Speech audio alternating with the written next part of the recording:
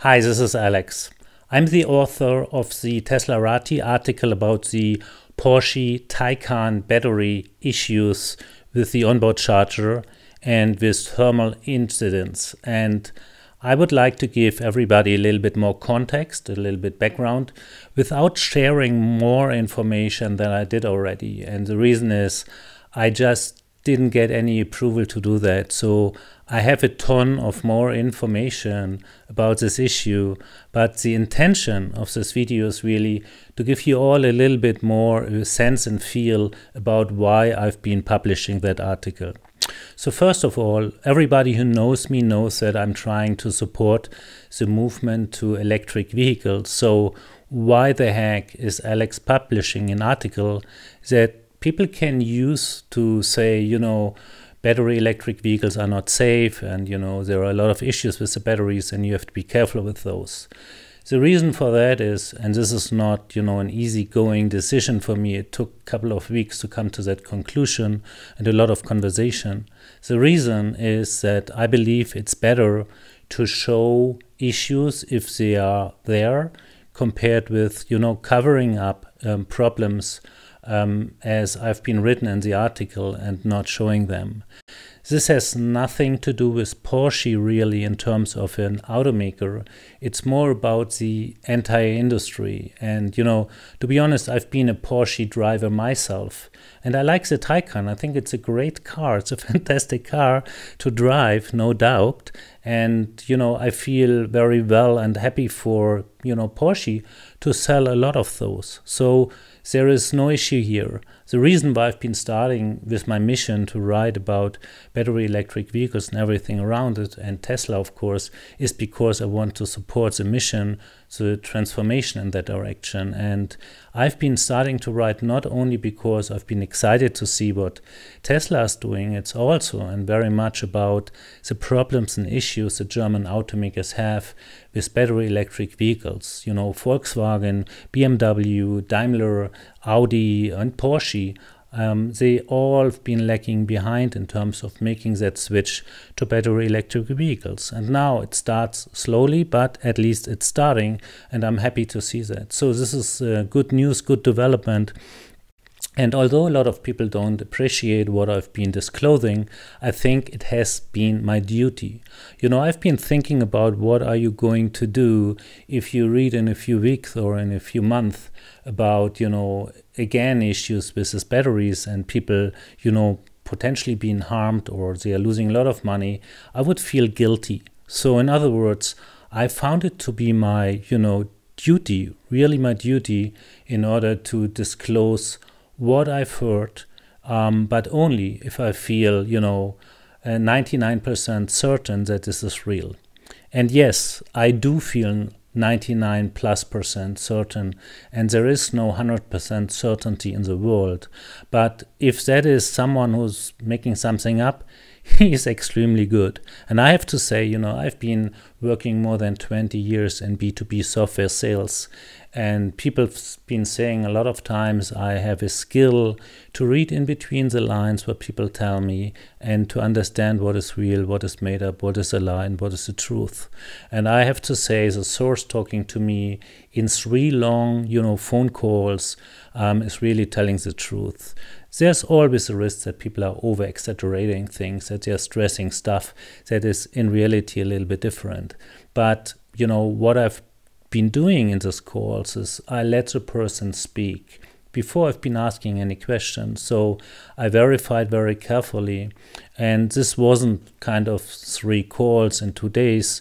There was time span in between, and that person was repeating very consistently, precisely, profoundly the same information and adding to that. So if you've ever seen whatever, a movie in a theater, in a film movie, and there was a detective trying to figure out whether someone is telling the truth, they let them speak and they compare what this person said before and what's saying now and what's said in a week from now. And by doing that, you get a very good sense and feel if this is a lie or if this is true. And I can say everything I've heard here is really consistent and makes a lot of sense to me. There are technical questions around what we've learned and what I've been writing in the article, and that's fine. I mean, I purposely didn't dig too deep into the technical details of the challenges with the Taycan battery cells and with the onboard charger, because, you know, the article was about informing the public and not disclosing every little detail around it, which is potentially a next step here. So another important information for the audience here is that the source did not approach us. And if I say us, I'm saying there was, and there is, a team around me of several people from the media, but also not from the media, friends, family, and other supporters who've been working with me through all of these details and challenges. So, in other words, it's not only me who made the decision, it's a decision out of a group of people learning about all the details I learned. But I'm the one talking to the source, and I did this pretty extensively, and I may do this in the future again, because the contact is still established. So yesterday I've been writing a short message to the person, and you know, I probably do this again from time to time, because there are a couple of things that needs clarification. So it's not like I've met a source in a dark garage and he talked to me behind the pillar and, you know, I haven't seen the face. It's very different. I actually know the name from the source. I know the profession, what he's doing, and a lot of other details that give me confidence here. So the source did not approach us. A friend of mine met the source on an event and had a small, short conversation. And based on that information my friend gave to me, I've been making a tweet. And there was a surprising, uproar based on that tweet. So I've been approached from Teslarati whether I would be interested to write about it. So even in terms of Teslarati, it wasn't me approaching them, it was the other way around. A little bit similar to that, what I had with Clean Technica and, Fully Charged Show and even Electroauto News, all web pages I'm writing for from time to time. So Teslarati approached me and I said, listen guys, I just don't have enough information to say whether this is right or wrong. But what I can do is I can try to get a conversation going with that person and trying to figure out what my gut feel is later on. So I reached out to my friend who made the connection between me and the source, and we had a first conversation. And, I started the conversation just with an introduction who I am, to create a little bit of positive feeling that I'm not a person who's leaking out information if I'm not asked for it. So I said this very clearly up front. And in the conversations there have been a lot of areas where he said, you can't disclose this, you can't disclose that, because it's too dangerous for me as a source. And, this is a very, very important thing for me. I'm, ethics in my journalistic work is just something where I take a lot of care for. So in other words, I have a ton of additional information that would create required credibility for you guys listening here, or you guys been reading the article, which I can't share, which is a pity, because I fully understand that some people are saying, this is just one source. We do not have a second source, confirming that there is no document here, there's no hard proof. All of that is true. And by the way, all of that is what I told to Teslarati, and also what I told to another mainstream media we are in touch with. And that mainstream media is willing to, publish this in case we get some, hard confirming documentation. And I told to them, again, this is not Teslarati, this is another big publisher. I told to them, if I would be in your shoes and someone like this, strange blogger would approach me and tell me the story, I would be, saying, okay, someone is telling something, so let's be very careful. And by the way, we do not have direct touch to the source. And I haven't said that to create, credibility. I've been just saying that because it's a truth. And if you read carefully the article, you will see everywhere that I'm saying that the source said this, that the source said this, because, again, I do not have proof. I just have a very, very strong verification and credibility check in terms of that all of that is real. So the source did not approach us. We approached the source after that, and it wasn't one call, it was a few calls, and I learned a lot. And by the way, I learned, for instance, the name of the department. I learned the size of the team working in Zuffenhausen, and I also learned to know who in that team knows the entire picture, and I know where the data is coming from, and a lot of other things. And everybody who worked for a large company does know that if you if you open a page, an internal page of your company statistics or whatever, there's a tracking solution in these large companies which dealing with confidential data, so they know exactly who has been looked at what kind of data at what point in time. So I'm trying to say that, or saying here, let's assume he would have provided some documentation to me that could be tracked down very easily to a small group of people. And by doing that and knowing the size of the team, they would know which department it is, by definition, easygoing. And by doing that, they can track the people down. And if you're identified and invited to, an interview, let's say with a few people, and they are asking hard questions, usually the truth come out. And what is happening, and the same happened already before with the Porsche Taycan, where someone was leaking something out. If they figure out who it was, it's not that you just lose your job.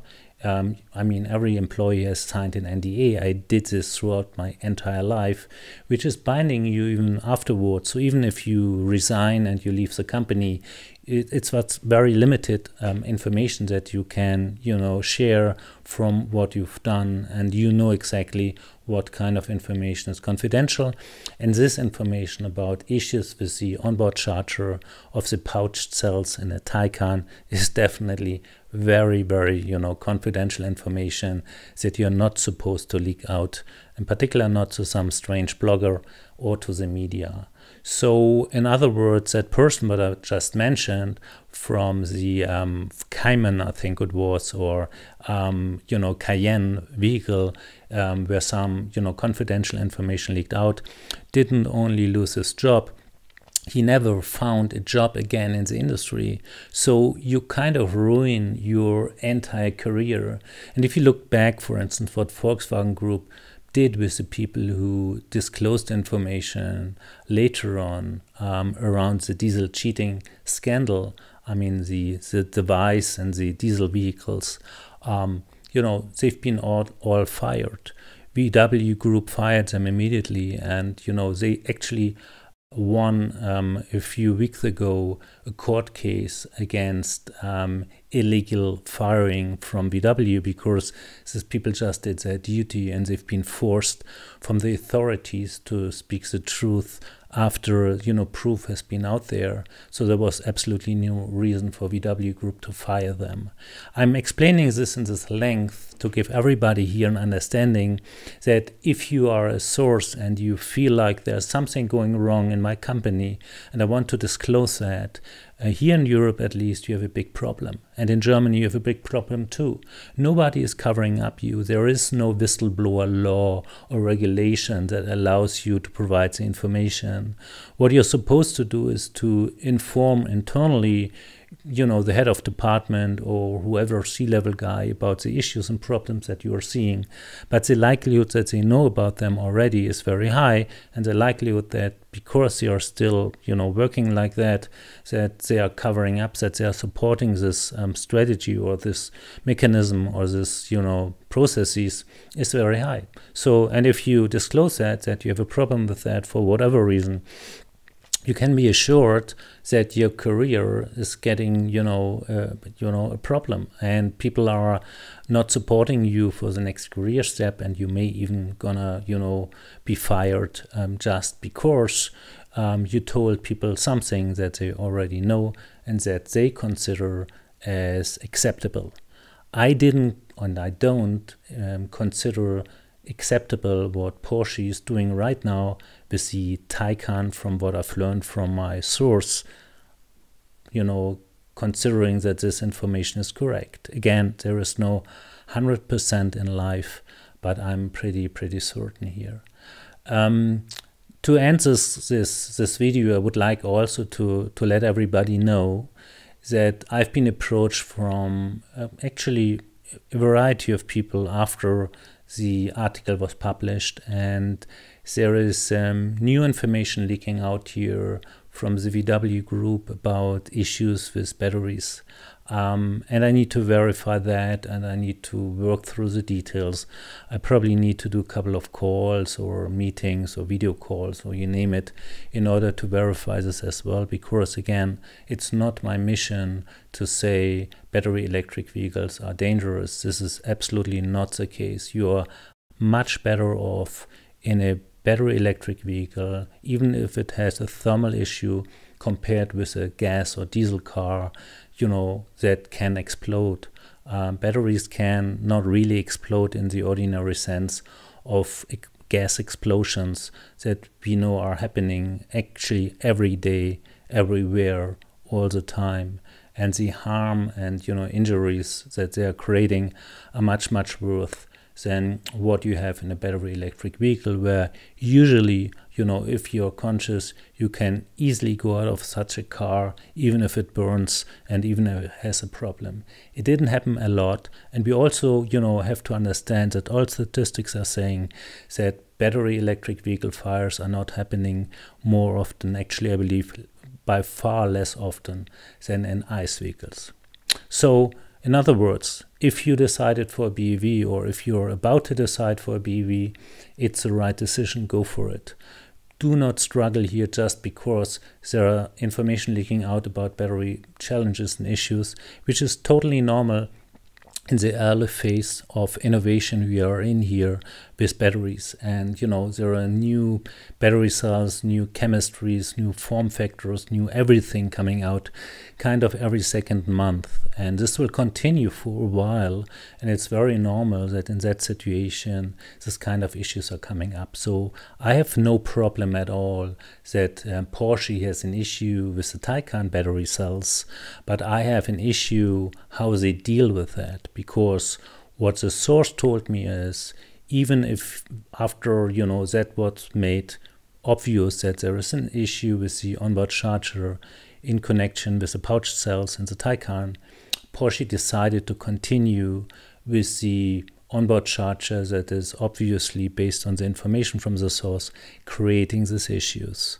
And that's a problem. So if a company realizes something going wrong, they should fix it. But what we see here is that they cover it up for reputational and cost issues. That's what I've learned, and to my best knowledge, this information is correct. Can I be wrong? Absolutely. I've tried the best really to validate that and to check that everything is correct. And I think so. Otherwise, I wouldn't have published the article. I wouldn't have made this video. I hope this was helpful, and enjoy the rest of the day.